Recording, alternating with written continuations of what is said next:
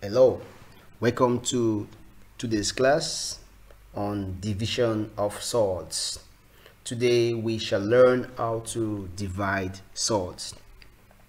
Surds in the form of root A divided by root B can be written as square root of A divided by B.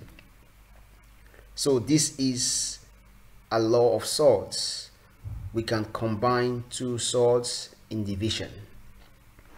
For example, if I have root 32 divided by root 8, so if I'm given this kind of question, what I do is to divide 32 by 8 and take the square root.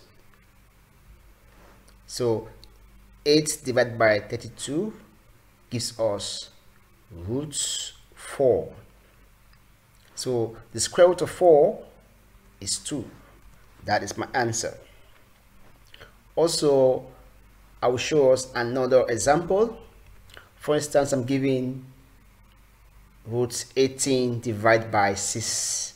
What do? I take the square root of 18 divided by 6. So I divide first. That gives us root 3. I can decide to leave my answer in surd form for accuracy. So this is my answer.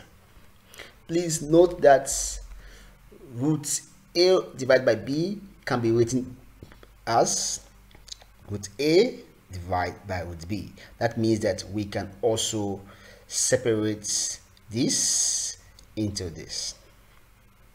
Thank you.